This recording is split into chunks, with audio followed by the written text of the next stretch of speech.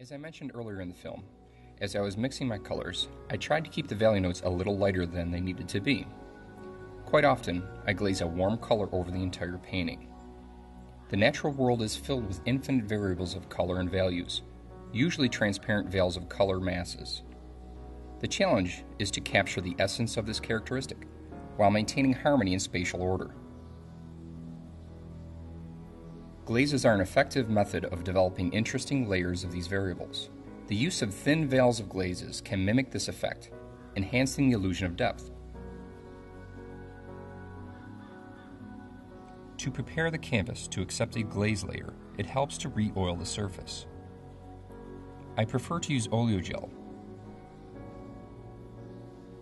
I do not use the same glaze colors on every painting. I let the location and the concept dictate the hue. In this case, I felt the painting needed a combination of transparent red oxide and yellow ochre due to the time of day, the temperature, and the month. It is a very similar color to my underpainting.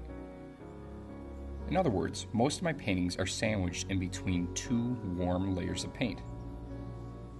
The day I painted was a very comfortable late summer afternoon with a sunny glow, and a glaze color needed to enhance that aspect. I feel my landscape paintings have a plastic-like feel until I apply the glazes. Some artists are able to successfully achieve this characteristic in one pass or alla prima. I find that glazing breathes life into the landscape, creates harmony, and can embellish the perception of depth.